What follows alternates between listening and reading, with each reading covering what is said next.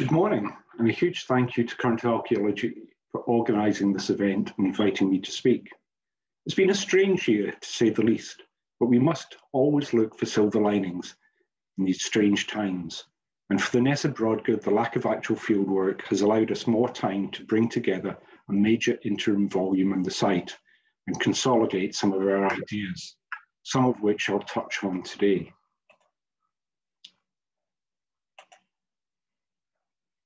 Investigations of the Ness have come a long way from our initial test pits and trenches back in 2004 to something a little more extensive, but this is still less than 10% of the site. Still plenty for future generations of archaeologists to unravel. But as you might expect, one of the most common questions we are asked, and indeed ask ourselves, is what is it?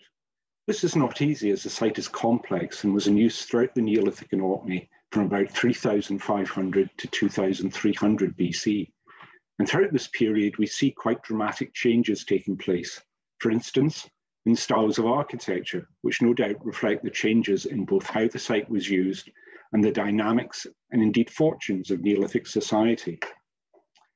Throughout its long history, one recurring theme seems to be present: consumption, which at times was very conspicuous and indicates large gatherings where feasting was paramount. Perhaps embedded in this was a rivalry between groups as they competed in this ever-changing arena of the Neolithic. This, however, is not just the consumption of food, but also raw materials on a grand scale, which would reflect the status and importance of the Ness, not just to the local Orcadian Neolithic population, but also more widely. You can see this most clearly in the buildings at the Ness. Here's a very simplified plan of the main buildings in our largest trench, with many more indicated by geophysics. The concentration of such buildings on such a scale is unparalleled. In order to build them, tens of thousands of tons of stone would have been required. They not only had to be quarried, but also transported and then put together. A massive undertaking consuming time, resources, and person power. Some of the stone would have been recycled as some structures were demolished or fell out of use, and the stone robbed for reuse. But this still represents a huge planning and logistical effort. Walls that today survive to over a metre in height, as in structure 12, were originally half as high again, as extrapolated from in situ collapse we have found. Or the monumental structure 10, that has walls over 4 metres thick. Or the enclosing walls that define the earlier phases of the Ness, walls up to 6 metres thick and surviving, as we see here, to almost 2 metres in height. How much higher they were is open to debate. Some of the stone sources may have been quite local, potentially even from the shores of the 2 locks on either side of the Ness, but other blocks have come from several kilometres away. The special quality sought out, such as these that have subsequently been picturesque for the internal divisions in structure 12. Or locations that have been exploited due to the colour of the sandstone present, as in the interior of structure 10. This must have added that extra wow factor to an already exceptional building. The nearest source for these coloured sandstones is several miles away. Several millennia later, we see the same selection of coloured sandstone being used to great effect in St. Magnus's Cathedral in Kirkwall. It was also the scale of some of the slabs required, such as those in structure 27, a unique and remarkable building, even by Ness standards, where we see the interior clad in upright orthostats, partially supported by massive slabs, some over 4.5 metres long. These may have been repurposed standing stones or came from the same quarries that supplied stone for the Great Stone Circle. Special quarries, such as Vestrafjord, just above Skara Brae, where we can still see such slabs had been prized out of the bedrock awaiting transportation.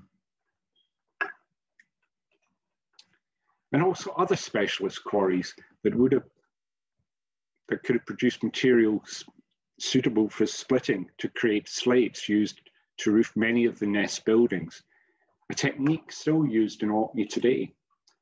So in terms of stone alone, the Ness should be seen as a massive consumer. Not that Orkney lacks a plethora of good building stone, as the underlying geology is of the old red sandstone series, a dry stone builder's dream material.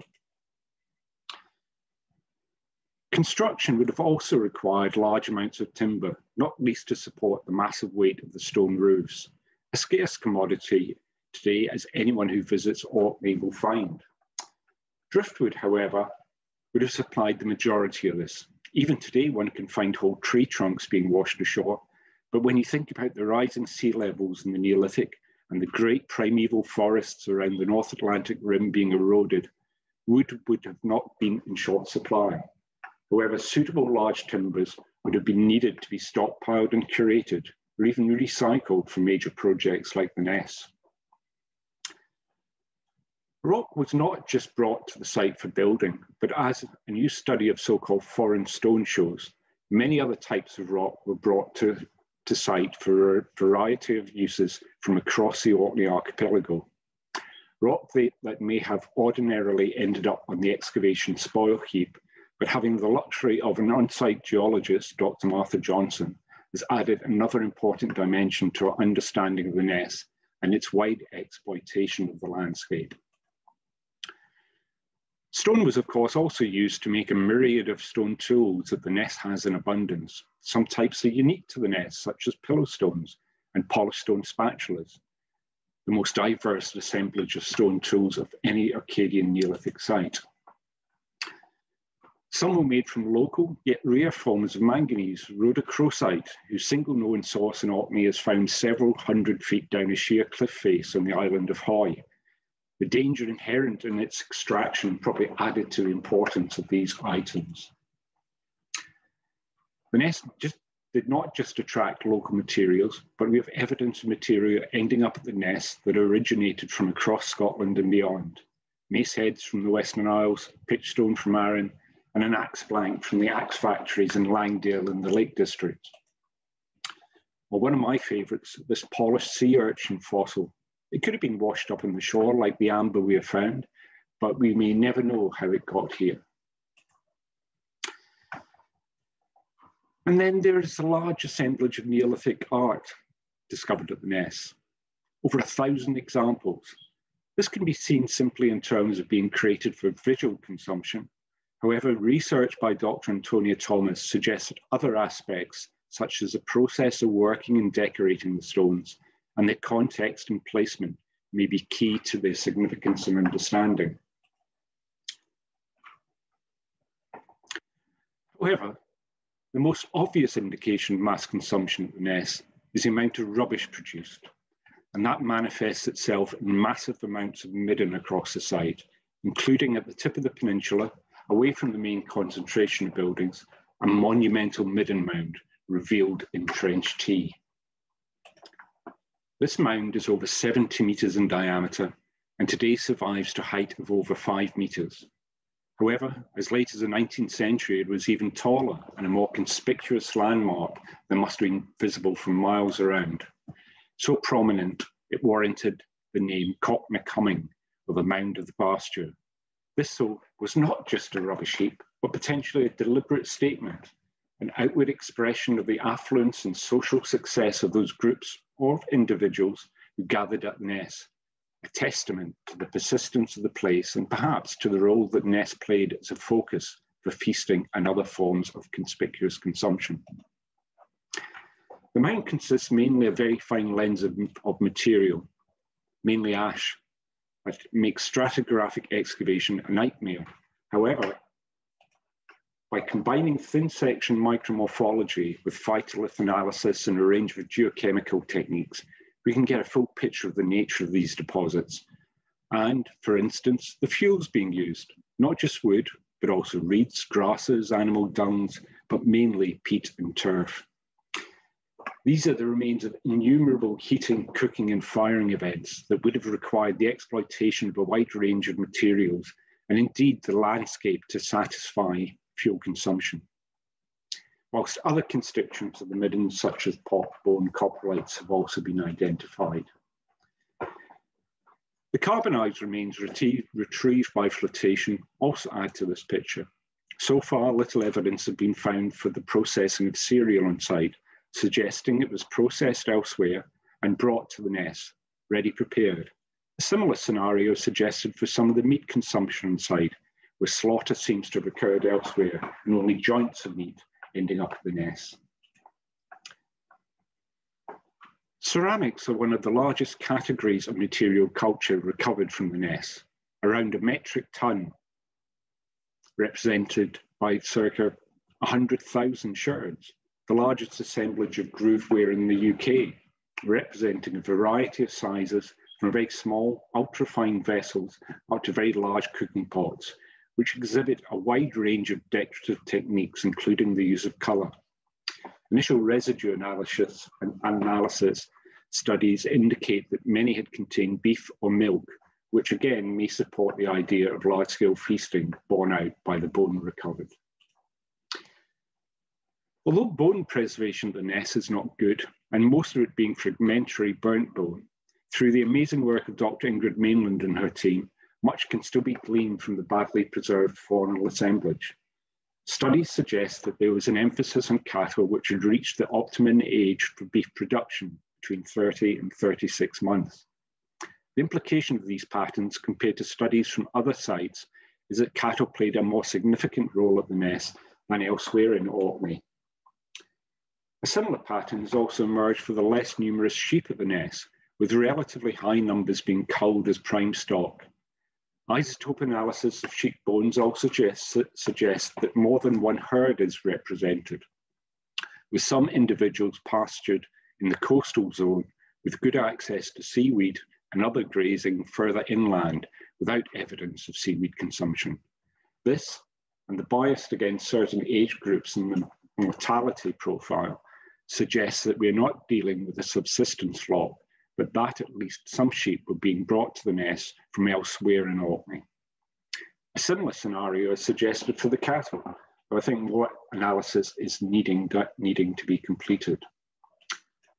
With an emphasis on prime meat animals and the huge quantities of bone, particularly burnt bone, recovered from the site, and the numbers of animals this likely represents, supports the idea of large gatherings consuming massive quantities of beef, mutton, marrow, and perhaps fresh milk, being brought to the site by different communities from across the islands. The evidence for mass consumption reached its zenith in one of the final acts at the Ness associated with the decommissioning of the massive Structure 10.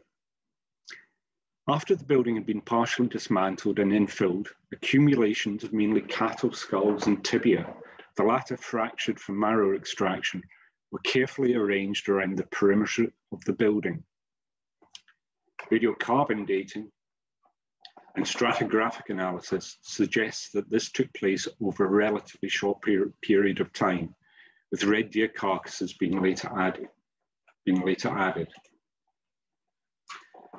By careful recording and 3D analysis, using a new technique we developed, smart fauna, we were able to see the special nature of this deposit and estimate that this represents the remains of over 400 cattle, a huge commitment and an extravagant symbol of consumerism. To put it into perspective, the equivalent of around 16 prime cattle from each island and parish inhabited in Orkney today. A huge communal effort to perhaps commemorate the end of the Ness or herald in a new and changing world. The culmination of a spiral of competitive, conspicuous consumption that at times could not be sustained and is perhaps a major contributory factor to the ebbing and flowing we see in Neolithic society and the Ness. As ever, a huge thank you to all our past and present supporters. And if you would like to help support our charity, the Ness of Brodgar Trust, then why not buy a copy of our new book, where you'll be able to find out much more about the Ness. Thank you.